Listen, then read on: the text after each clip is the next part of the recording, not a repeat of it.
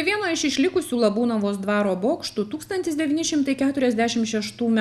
ankstyvą šventų kalėdų rytą įvyko kruvinas čia gyvenusių kovotojų ir pas juos atvykusių partizanų mūšis su rusų armijos smogikais, kurio inscenizacija priminė baisią anų dienų realybę, kai sovietų kariai šaudė ir niekino ne tik pasipriešinimo dalyvius, bet ir jiems padėjusius vietinius gyventojus, moteris ir net vaikus. Čia buvo vienas iš pirmųjų tokių didesnių pasipriešinimų okupantams.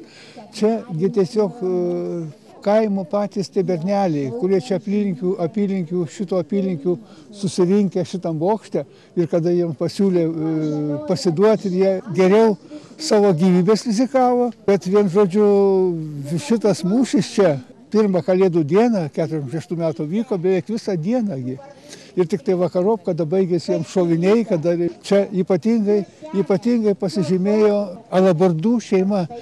3 sesutės alabardaitės ir brolis, kurios visi čia buvo, kurie paskui vieną nušovė, kitos pačios nusišovė. Tai čia yra labai toks buvo didelis įvykis to laiko pokario metų gyvenime. Prieš 70 metų pasipriešinimo kovose dalyvavęs ir partizanų ryšininkų buvęs mokytojas nuo Krakių Donatas Kvedaras neteko 2 brolių, o pačiam teko iškęsti net 18 metų Vorkutoje. Baisiausia, kad išdavinėjo partizanus nei pažiūrų, nei sąžinės neturintys tie patys lietuviai, partizaninių kovų bendražygiai. Mano patirtis labai maža, nes mane dar prieš karo pabaigą jau suėmė. Aš buvau stambus ryšininkas partizanų. Man tada buvo tik 19 metų, tik tai organizavosi tuo laiku partizanai.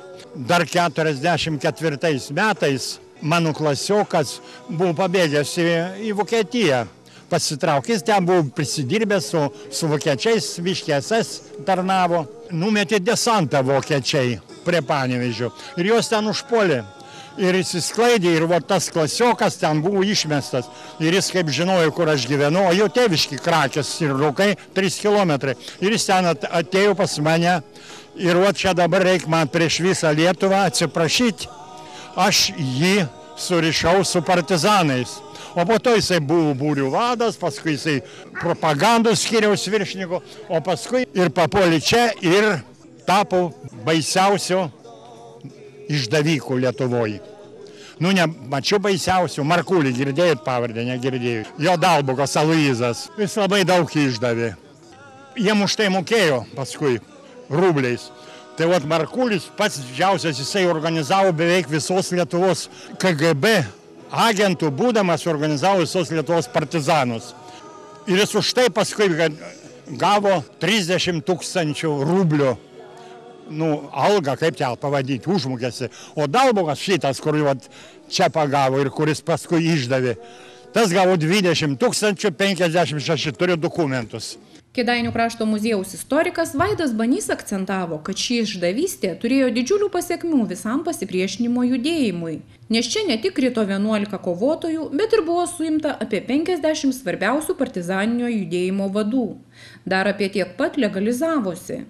Tad šis bokštas yra tarsi simbolis mūsų krašto žmonių kovos už Lietuvos laisvę. Prieš 70 metų čia susirinko kūčių švęst grupelė partizanų ir jų rėmėjų.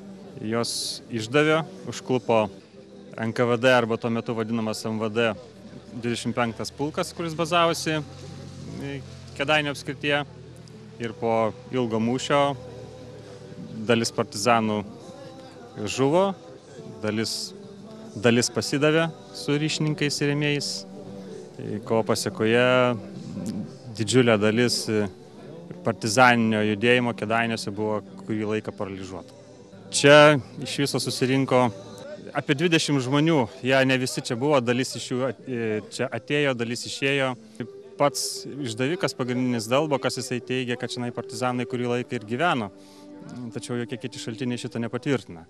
Greičiausiai, kad visgi buvo čia partizanų rėmėjai, Derbutai ir Šimkūnai, Šimkūnų šeimos, Derbutų ir Šimkūnų šeimos, kurios čia gyveno 2. ir 3. aukštuose. Jie tiesiog pasikvietė partizanus ir rėmėjus ir savo artimuosius čia švęsti kūčių kaip šeimos šventė. O partizanų čia buvo Lukšio rinktinės 4 rajono būrys, vadovaujamas Žilinsko, kuriame buvo Alaburda, Juškevičius ir kiti partizanai. Tiesiog jie čia bazavosi aplinkui, jie čia buvo vietiniai. Tam tikra prasme vietiniai, tas arealas, kuris siekia nuo Labūnavos, Panevėžiuko, Babtų iki galbūt netgi Josvainių kampo. Kultūros centre vyko gabiausių Kėdainių rajono moksleivių ir jų mokytojų pagerbimas, o į šią šventę susirinko ir padėkas už įvairius pasiekimus pelnė net 103 moksleiviai ir 58 mokytojai. Rajono meras Saulius Grinkevičius džiaugiasi, kad mūsų krašte yra nemažas būrys moksleivių siekiančių akademinių rezultatų. Yra ir kuriančių menininkų, ir daug aktyvių sportuojančių jaunuolių. Iš tiesų, tai jau mes labai seniai skatinam mūsų gabiausius vaikus ir šiemet neišimtis. Vėl eilinį kartą metų pabaigoje mes apdovanosim gabiausius vaikus. Akademinėje srityje pasižymėjo 39 mūsų moksleiviai. Meno truputį kažkaip sumažėjo lyginant su praeitais metais, tik tai 10 ir 72 sporto srityje, tai daugiausiai, kiek aš atsimenu, kad tiek moksleivių pasižymėjusių sporto srityje, taigi viso 121 moksleivis ir džiaugiuosi, kad skaičius auga, didėja, taigi mūsų, jauni žmonės tikrai yra aktyvūs, siekia užsibrėžtų aukštumų. Labai noriu, aišku, padėkoti ir mokytojam, kurie ruošia šiuos mūsų gabius vaikus. Aišku, pasakyti didelis ačiū patiem moksleiviam, kad jie turi to laiko, norų, to valios turbūt siektų tikslų užsibrėžtų. Aišku, dėkoju tėveliam, kurie sudaro galimybės jų vaikam, atžalom siekti aukštumų. Praeitais metais dalyvavau visose 3 gamtos mokslo olimpiadose Respublikoje.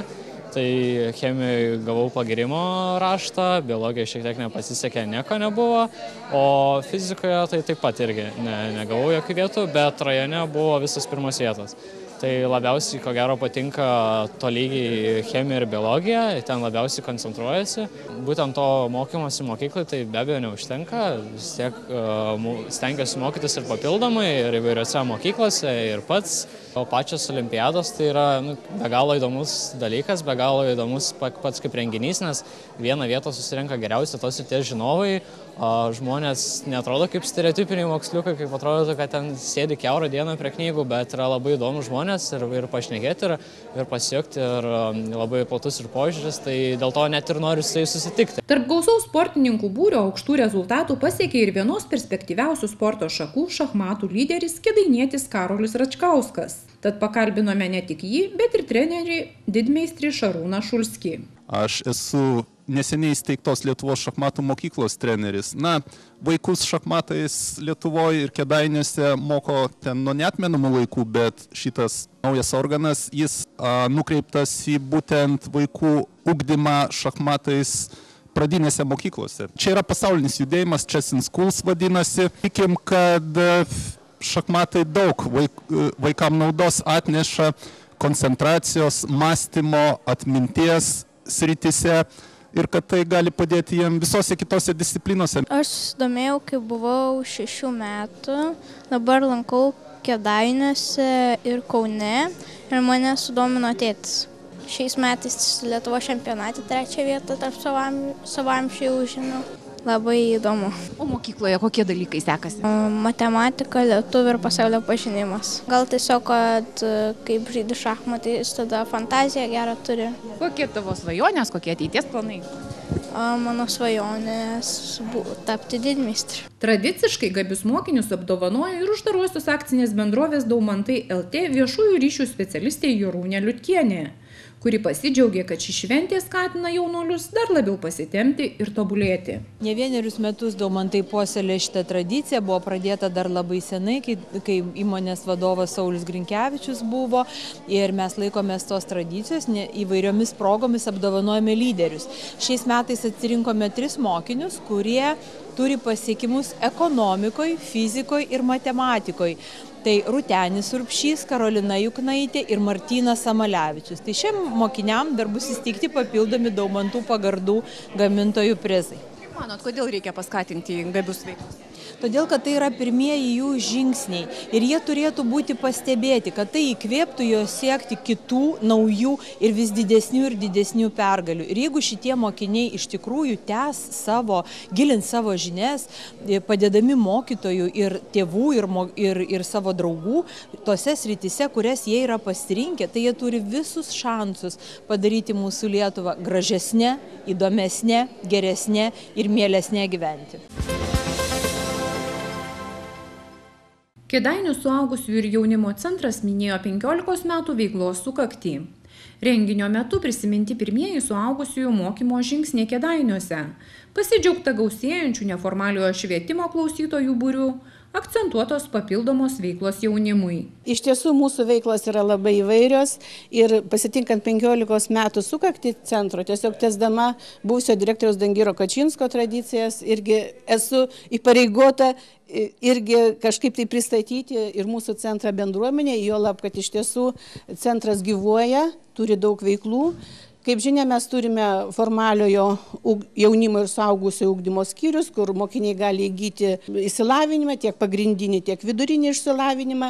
Jeigu kalbėti skaičiais, tai šiuo metu jaunimo skyriuje mokosi 85 mokiniai, suaugusių skyriuje mokosi apie 130 mokinių. Taip pat pas mus labai aktyviai veikia neformalusis švietimas. Neformalusis vaikų švietimas, kuris pakviečia mokinius galima sakyti, iš viso rajono. Ir šiai dienai mes turime apie 500 mokinių, kurie dalyvauja įvairiuose švietimo veiklose. Mes net kreipiame dėmesį ir į darželinukus, mes žiūrime į ankstyvąjį ugdymą, mokome jos kalbų. Taip pat ir kitos veiklos, kurios irgi yra labai populiarios, tokios kaip robotika, tarkim, robotikos naujas būrelis, dailės studija ir daug tiesiog kitokių veiklų, kur mokiniai gali atskleisti save. Ir mes taip pat galime pasidžiaugti, kad mes turim net 11 programų, kurios yra finansuojamos iš Europos fondo. Jeigu kalbėti apie neformalų suaugusių švietimą, vėlgi, neformalus suaugusių švietimas irgi pas mus yra viena iš prioritetinių tokių sričių. Mes šiai dienai turime apie 99 klausytojus, kurie irgi dalyvauja įvairiuose būreliuose, lanko ir jogą, lanko ir aerobiką, ir masažo studiją, taip pat mokosi anglų kalbos. Turime formaliojo profesinio mokymo programas, kurios yra įregistruotos darbo rinkoje ir pas mus klausytojai gali įsigyti irgi tokias kvalifikacinės, tarkim, kaip valytojo kvalifikacija, kaip auklės kvalifikacija, medžio drožėjo ir tokių mokinių, jeigu galima juos taip pavadinti, mes šiais metais, kadangi tai yra labai nauja viskas, jau turime 12. Taip pat pas mus vyksta vairavimo mokymas, vyksta labai aktyvi 3 amžiaus universiteto veikla, seniorų mes jau turim virš 240 ir 2 fakultetai, kurie yra pas mus 3 amžiaus universiteto iš tiesų, joje labai noriai dalyvauja mūsų seniorai. Neseniai atidaryta pas mus atviro jaunimo erdvė. Ir jeigu mes paskaičiavus, jinai veikia kažkur 1,5 metų, tai jau dalyvavo apie 400 jaunuolių, kurie tikrai rado, kuo užsiimti būtent tose atvirose erdvėse. Kėdainių rajono savivaldybės meras Saulius Grinkevičius akcentavo, kad suaugusiųjų ir jaunimo centras padeda įvairaus amžiaus ir poreikių žmonėms. Todėl svarbu tęsti pradėtas veiklas. Iš tiesų, jeigu jinai tokia yra ir 15 metų jau gyvuoja, tai reiškia, jinai kėdainiečiam yra reikalinga. Iš tiesų yra jaunų žmonių, kurie sunkiau pritampa prie, sakysim, bendro lavinimo mokyklų, tos aplinkos ir programų. Yra vyresnio amžiaus žmonių, kurie dėl kažkokių tai aplinkybių negalėjo baigti vidurinės mokyklos arba pagrindinės mokyklos kurso neišklausė. Ir šita mokykla kaip tik mūsų suaugusių ir jaunimo kaip tik ir tenkina turbūt tos poreikius šitų žmonių konkrečiai, kuriuos aš minėjau. Bet aš norėčiau galbūt dar daugiau atkreipdėmėsi į kitą aspektą. Vis dėlto suaugusių jaunimo mokykla man taip atrodo kaip neformalaus ugdymo vienas iš lyderių, nes tikrai daug, kiek pamenu, apie 38 yra įvairaus profilio būreliai, kurios lanko virš 700 ir jaunesnių žmonių, ir truputį vyresnių žmonių. Tai tikrai čia skaičius įspūdingas, per tos 15 metų, kiek žinau, beveik 3000 jaunų žmonių, lankė būrelius, baigė tos būrelius, taigi čia jie turi tikrai pasiekimus didelius, gali girtis, gali džiaugtis. Tuo tikiu, kad ir ateityje tos apsukos nemažės, nes parodo, kad toks skaičius norinčių užsiimti neformaliu ugdymu yra toks didelis skaičius, tai reiškia, ta paslauga irgi labai reikalinga, tai linkiu ko geriausio mokyklai. Krakių parapijos Švenčiausios mergelės Marijos senelių globos namuose šiuo metu gyvena 18 žmonių, kurie yra vieniši ar nepajėgiantys pasirūpinti savo buitimi. Tačiau šiuose šiltuose ir tvarkinguose namuose seneliai viskuo aprūpinti ir gali džiaugtis ramybę bei jaukumu. Labai esu patenkinta, nes viskuo aprūpinta, kaip sakant, į šilumą, į valgių ir į skalbimų visų visko. Senatvė, silpna sveikata mano. Senatvė, žinai, ką aš ten gyvensiu, kur vieną nebėga. Čia labai ačiū jiem, kad jie mane čia priėmė. Ką veikėt? Dabar šiaip savo, kalbame pauteriai, viską sakant, kalbame, pasikalbam, taip vadinasi, viskas, tokias mūsų apsivymas. Kai gyvenau po vieną, žinai, nešlaitininkas buvau, vyras čia myrė irgi, bet irgi be sveikatos buvo. Labai patenkinta į viskas, visapusiškai.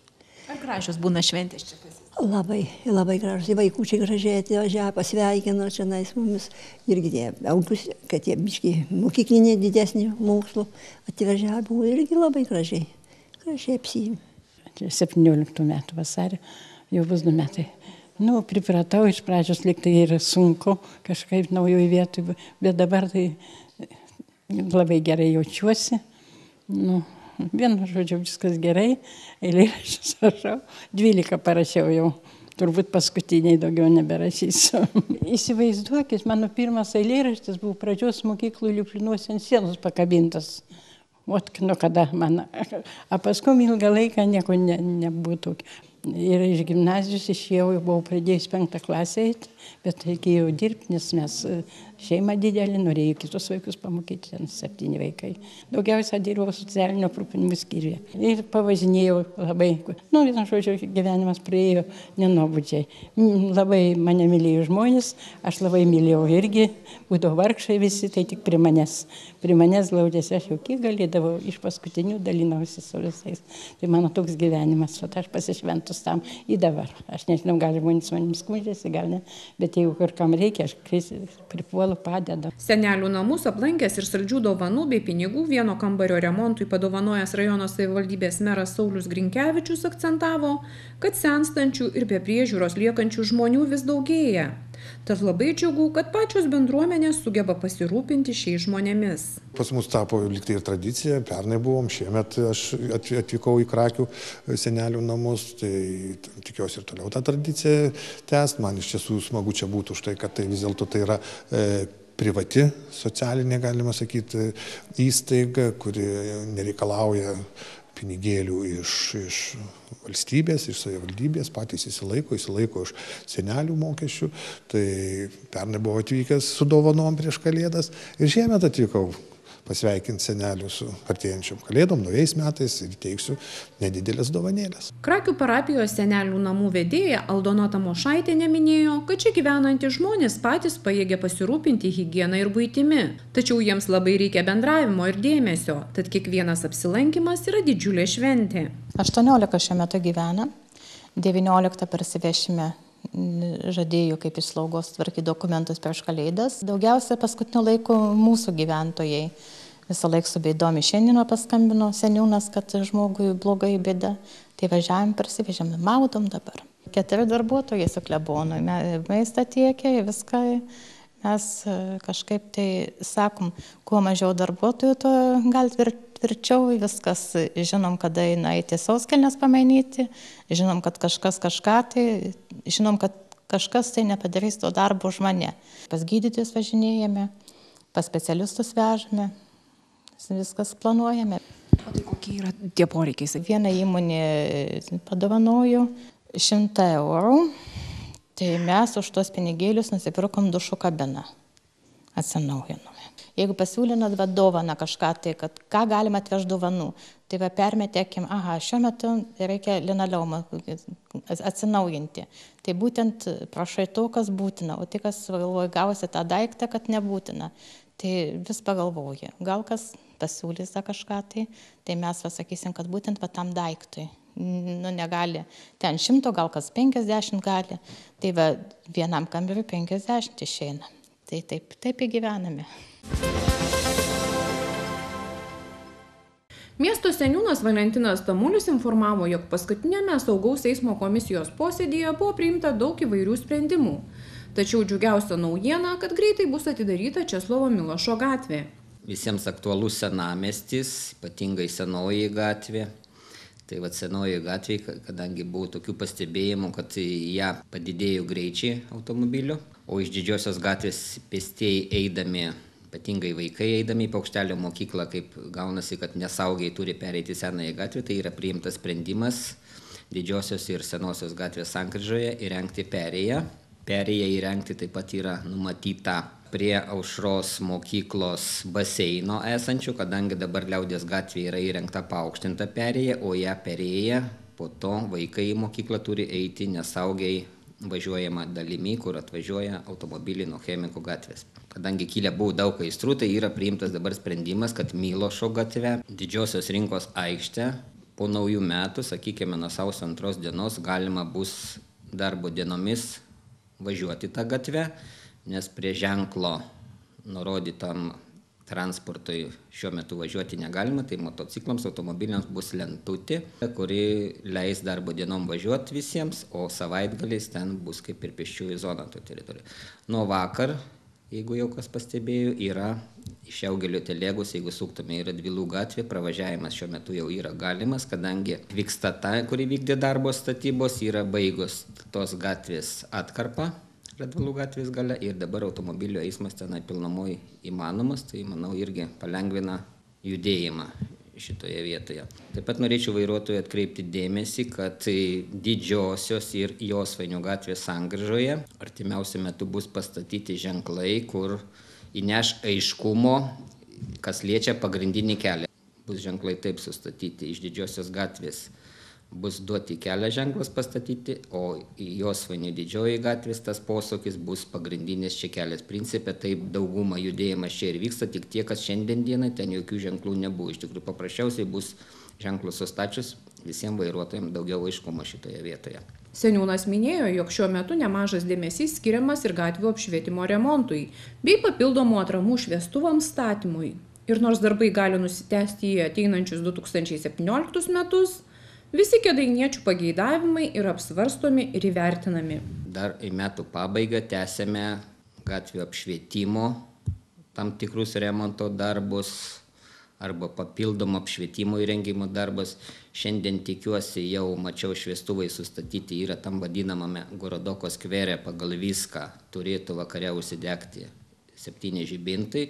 Atsiradusios šviesos tikrai pagyvins skverą visą šitą. Na, o planai dar tokie yra. Aišku, šiuo metu mes jos dėliojamės, yra skaičiuojama samata ir darbai bus atlikti, aišku, jau po naujų metų, tačiau yra tikslas atgaivinti apšvietimą 2 atramuose, kur yra prieš Jaunatvės turgelį, nes kiek suprantu ten, kaip man sako, jau kad ten gal 10 metų, kaip vienu metu kažkur tai laidai buvo nukasti ir ta atkarpa taip ir likus tamsi. Tai galimybės yra ir tikrai po naujų metų, gal ir sausį pavyks tenai išspręsti tą problemą. Susidūrėme su tokia problema, kad niekaip negalime įjungti apšvietimo prie geležinkelio stoties, kur yra autobuso sustojimo aikštelė. Ten yra įrengti mūsų jau atnaujinti 4 apšvietimo stulpai, sukabinti nauji žibintai.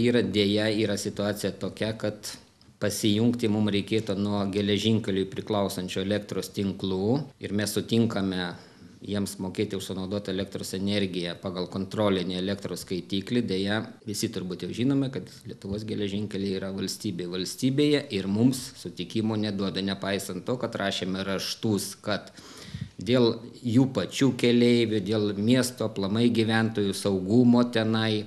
Dėja, niekas į tai nereaguoja ir šiandien dienai ieškome kitų sprendimų būdų, kaip tą problemą įspręs, kadangi Lietuvos geležinkeliai geranoriškai šitos problemos mums išspręsti nepadeda. Turime dar planų sutvarkyti apšvietimą.